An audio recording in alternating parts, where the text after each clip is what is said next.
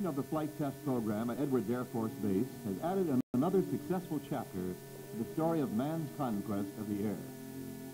In order to demonstrate the capabilities of the X-13 to groups of high-level military and civilian personnel, the Vertijet was moved to Washington, D.C. for operations at Andrews Air Force Base and from the Pentagon building. Now, on this morning of July 30th, 1957, we are a part of a group assembled before the river entrance of the Pentagon to witness a complete vertical takeoff and landing flight demonstration of the X-13. To emphasize the importance of this event, Lieutenant General Donald L. Tutt, Deputy Chief of Staff for Development, Headquarters, United States Air Force, steps to the microphone and says, "This is an unusual and memorable occasion. Exactly 48 years ago today, the first military airplane was accepted by the Aeronautical Division of the Office of the Chief Signal Officer, United States Army. Today we commemorate that historical flight. The Ryan X-13 Vertijet, which we are about to witness in flight, is the world's first fixed-wing turbojet aircraft capable of rising from its vertical tail-sitter position, convert to normal horizontal flight, and then return to a vertical position for landing.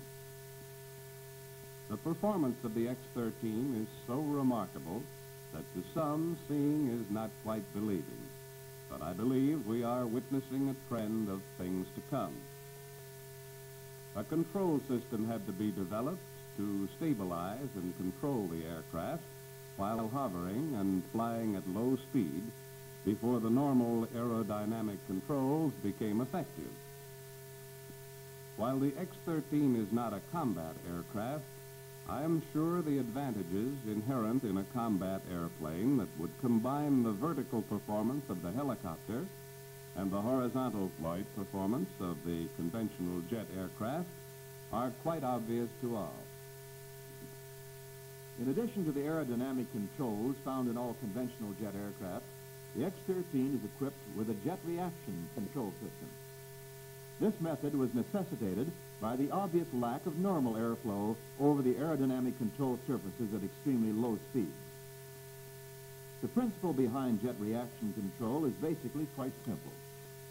Necessary control forces are developed by jet engine exhaust deflection and thrust, or throttle variations.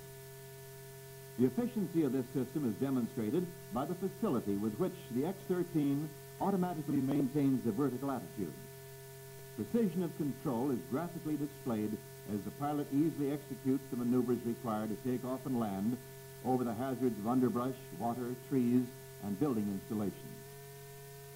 Jet reaction control and the nose hook takeoff and landing technique, both developed by Ryan engineers, are the keys to successful jet VTOL flight.